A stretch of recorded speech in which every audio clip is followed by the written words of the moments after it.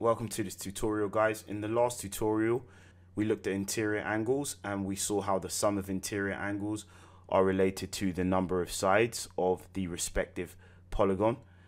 In this tutorial we'll be looking at exterior angles and seeing the relationship between the sum of exterior angles and the sides of a polygon.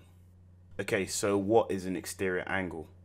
Well, if you take any side and you extend the line, the angle between that extended line and the line next to the side is the exterior angle. Okay, and it's called the exterior angle because it's exterior to the interior angle. And these are other exterior angles of this polygon. Now, when looking at exterior angles, it's important to look at them in one direction. So as you can see, we're looking at the exterior angles in the anti-clockwise direction. You could also look at the exterior angles in the clockwise direction. So these are also exterior angles of the same polygon. Now, as you can see, the interior and the exterior angle lie on the same straight line, and the property that angles on a straight line sum to 180 degrees gives us our first formula, that the interior angle plus the exterior angle of a polygon is equal to 180 degrees.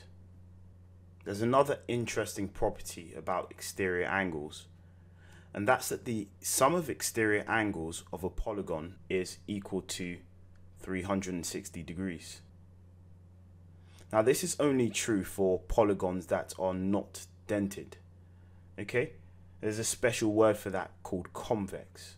So here's an example of a four-sided polygon which is not dented versus a four-sided polygon which is dented. So this formula would only be true for this type of polygon. Now, this formula does indeed work for a non-dented polygon with any number of sides, and hopefully this animation is a good illustration of this.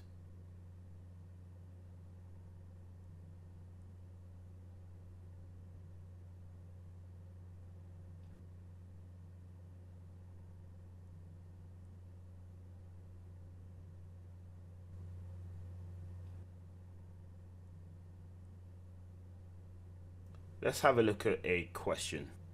Below is a regular polygon. Part A asks us to calculate the size of each interior angle.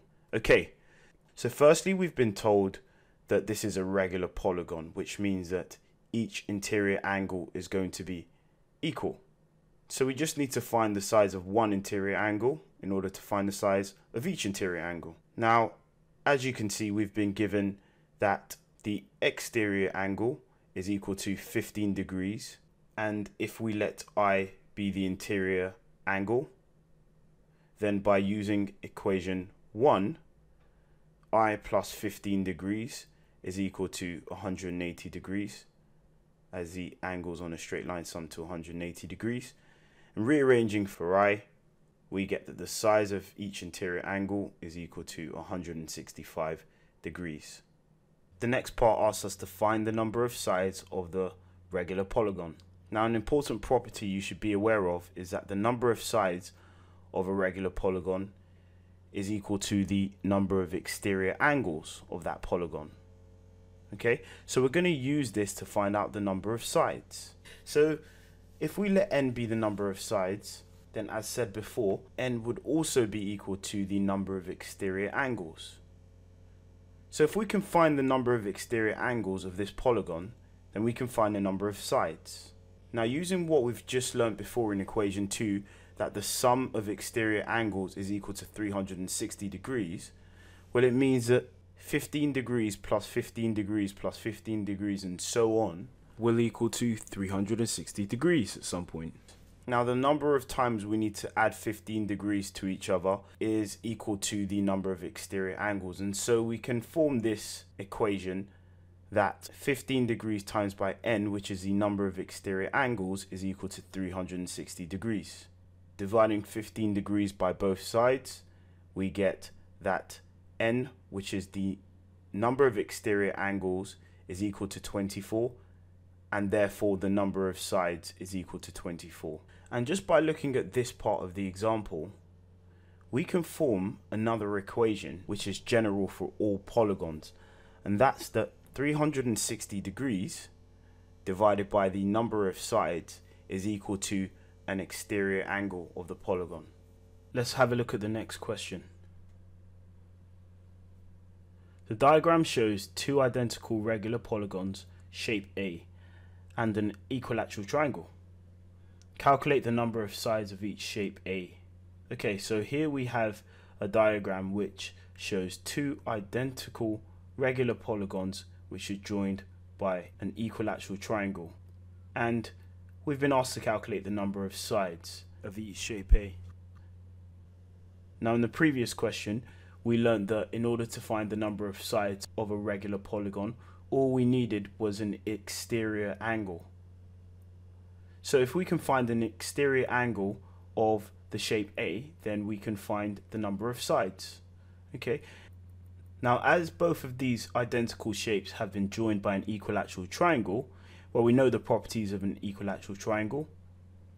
All the angles inside an equilateral triangle are equal to 60 degrees. And therefore, half of this angle would be equal to 30 degrees, which happens to be the exterior angle of the shape A. And so as we now have the exterior angle of the shape A, we can now find the number of sides by using the equation 3 here, which gives us that the number of sides of shape A is equal to 360 degrees divided by 30 degrees, which is equal to 12. So the number of sides of the shape A is equal to 12. I hope that was useful for you. Keep up the good work, and I will see you in the next tutorial. If you like this video, please give us a thumbs up, leave your comments down below, and subscribe to this channel so you'll be the first to know when we release our next videos.